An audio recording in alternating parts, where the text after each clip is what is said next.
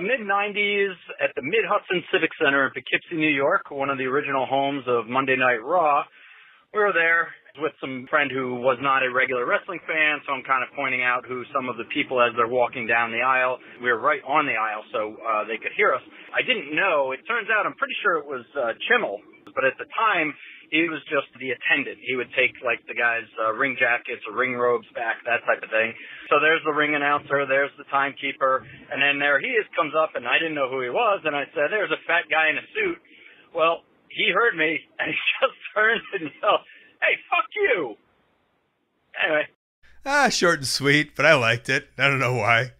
I think on episode 3, the caller who shared the story about Ric Flair also reminded us of a story where Larry Sweeney said, go fuck yourself, and he said he would share that at a different time. This kind of reminded me of that. I did like just how quick it went. There's this guy, there's that guy, there's a fat guy. Hey, fuck you! I got feelings.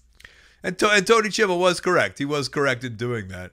I do kind of appreciate in the WWE system, or WWF system, for years, you know, Tony Chimel was just a guy who did ring crew, and through the years, everyone just kind of worked their way up. And there was a point where Tony Chimel was on SmackDown, and he was the lead ring announcer, and people knew his name and his voice, and he was a bit of a star.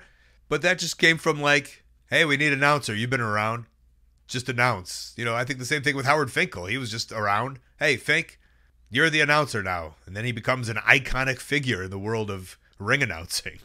So, short and sweet. But to the caller for shaming Tony Chimel, you know what? Same thing. Fuck you. Hey, thanks for watching. That call was part of a whole podcast called Wrestling Anonymous. Listen to the whole thing weekly. Wherever you listen to your podcasts, go subscribe. And while you're at it, subscribe right here on YouTube to Colt Cabana's channel. Thank you.